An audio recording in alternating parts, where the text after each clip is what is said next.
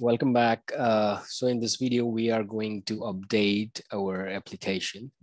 For example, we have V1 image, which is running on the Kubernetes. And now our developers realize we need to update it. It may be a little change, maybe the huge change, doesn't matter. It's gonna be version 2. Now, if you remember, our Kubernetes is attached to our ACR, which is Azure Container Registry. So in Azure Container Registry, we have already covered all that lab. So you'll find everything very familiar. I'll take you through the infrastructure and we'll talk about the task later. So let me share my screen and take you through the infrastructure first. So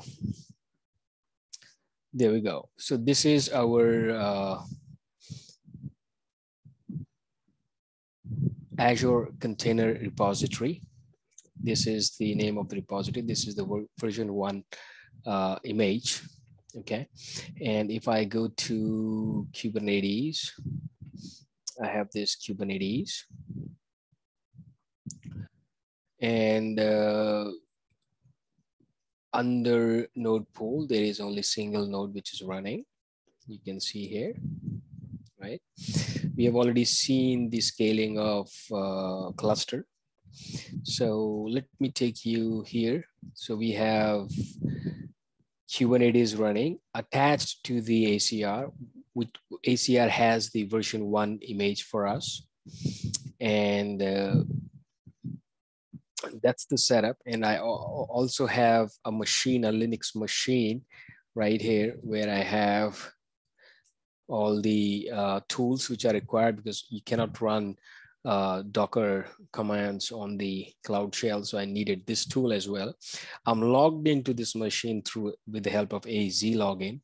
I have installed the Docker because I need Docker Compose to run and need to create the new image or modify the existing one and push it to the ACR. So this is the setup we have till now. We have completed all the labs. So you'll find, as I said at the beginning, familiar, right? So let me quickly show you right now.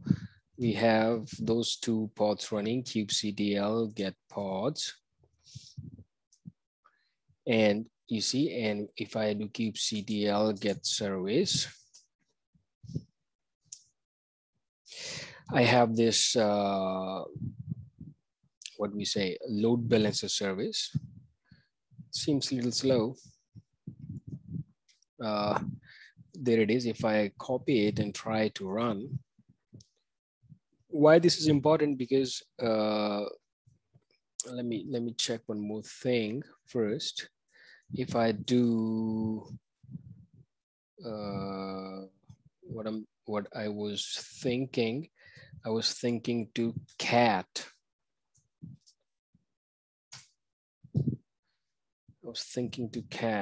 Okay. There we go. It's a version 1. I have already updated before this lab. This is ACR 202 version 1. We're going to change this to version 2. Okay. And let me come here under the Azure voting app. This is how it looks. And we are going to change how it looks by changing the image at the back end. So what we need to do, we need to go back to our Linux machine and see where we have this image. So it is right here under Azure vote config.cnv. If I paste it here, you'll find it's Azure vote right here, Azure vote config file.cfg right here. I need to, this is updated one, right? Because it says cat, dog, and false. And if you remember when I was showing you this, it was saying blue, purple, and reset. Okay, so instead of blue, purple, and reset, it will start showing cat and dogs. Just wanted to show you this. So let me get out of here. And now to create this image and tag it, I need to run Docker compose up build -d. Well, to create the front-end image and test the upload application, I'm running this command, and -build argument is used to instruct Docker compose to recreate the application image, right? So if I do Docker images, I should have this image right here, v1. We are going to tag this with this registry with version 2.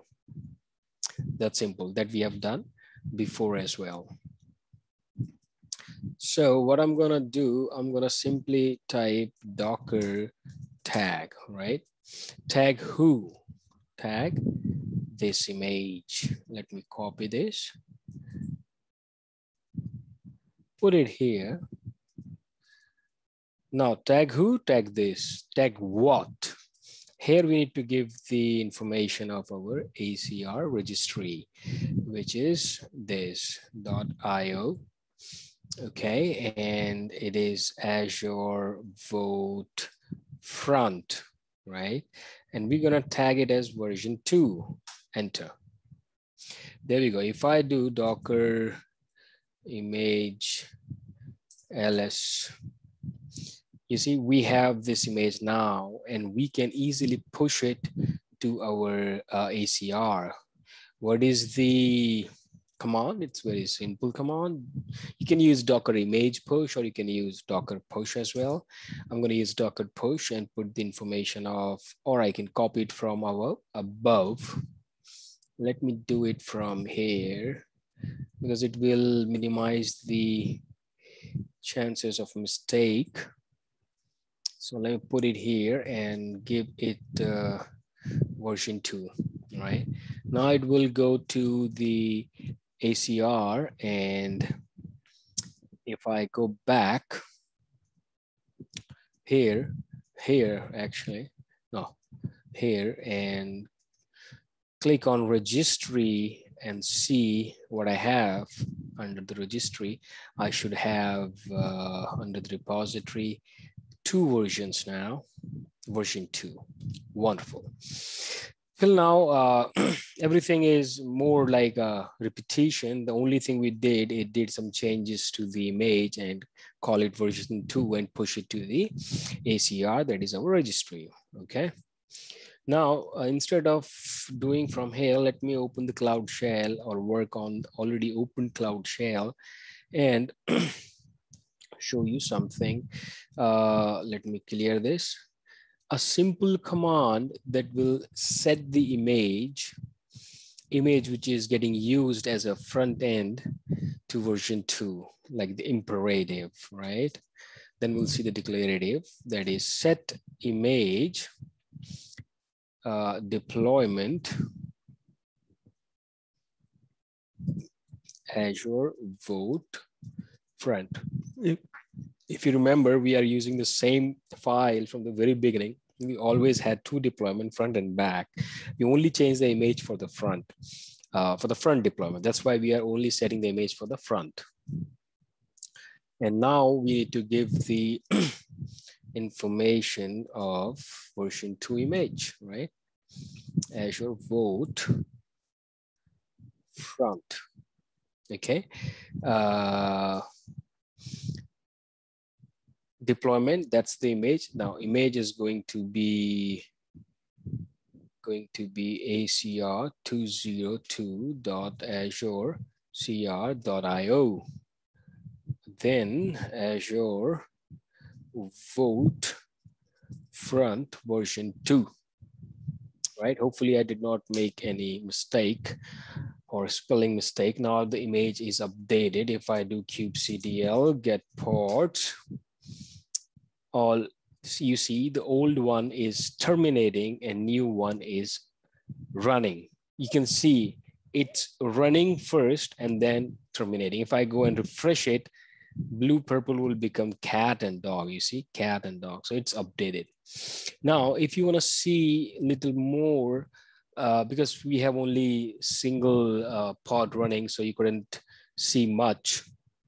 The whole point is regarding the updates. They are like recreate strategy. There is a rolling update strategy, and I think I did cover all those deployment strategies in our Kubernetes series. You can see that in the playlist. This is the lab series. There is also one more Kubernetes playlist. But if you would like, you can put your comment in the comment section regarding the deployment strategy and all. I would create those videos as well.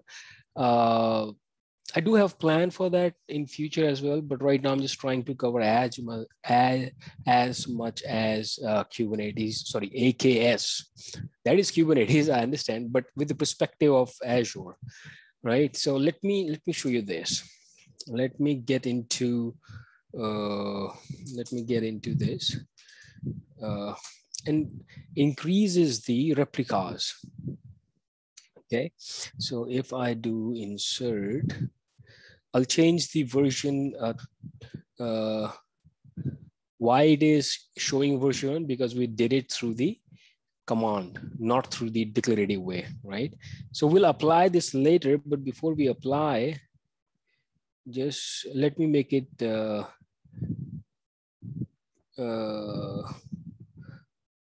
where is the replicas? At the top, I believe so. There it is, front.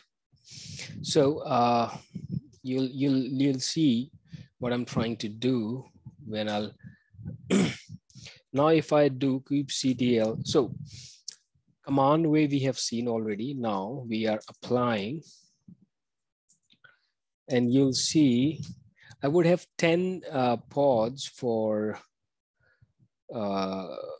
Let me correct this for the front. And by default, it's rolling update strategy that it picks. So if we do kubectl get pods, we would have 11 pods. And prior to that, I need to check one more thing, which is, let me see. Now you see we got 10 pods running right here. And if I go and refresh it, will become the blue and purple again because it's running version 1. Now what we'll do, we'll go and make it version 2 and also put the pods on watch while it is changing. All the 10 pods, okay? And then you can see, well, it's 25%, I believe. Oh, no, I did some mistake there. Let me go back. There we go, it's version 2. Hopefully that's how I wrote there. Now if I do kubectl apply -f, that's how we call declarative way. And that's the best way because you would have all the information in the file and your infrastructure or all the applications which are running as per the file. Do not have the surprise, or you need not to dig deeper to check that. Okay, now we do kubectl get pods -w. You see how many we have right now? So many pods, right? So there are pods who are terminating, their pods were running, terminating. You see, the old one is getting out and new one is getting created. Let me quickly do kubectl get pods. All is not done as of yet. You see, 1, 2, 3, 4, 5, 6, 7, 8, 9, 10, 11, 12, 13, 14, 15, 16. There are 16 pods at a time, but out of 16, these 3 or 4 are terminating, so it's 12. All right, we'll do some more deployment strategies later maybe, but this is not the video for that. I believe I have covered that part in the Kubernetes series. So let me summarize the video. So in this video, the very first thing we learned how to update the application from version 1 to version 2. But to make this, to rejog the memory and make this video a little interesting, we created the version 2 from the very scratch. We made some changes in the code. We created the image, tag it with the version 2, push it to the ACR, and then update imperatively and declaratively in our Kubernetes, and we saw how it works. And if we do, it changes again. So I hope this would be helpful, and thank you for watching. Stay healthy and keep working out. Take care. Bye-bye.